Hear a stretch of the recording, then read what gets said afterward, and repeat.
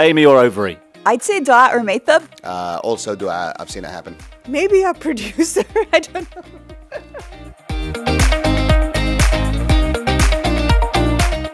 Amy, hands down. So inappropriate and always has me laughing too. That would be me and probably Dina. Elaine? Me, yeah, 100%. Me and probably Dina. And maybe Elaine, I don't know. I'm going to go with Dina for that one. I've done that as well. I want to say Ahmed, especially because he wears a white kandora. It's so much riskier.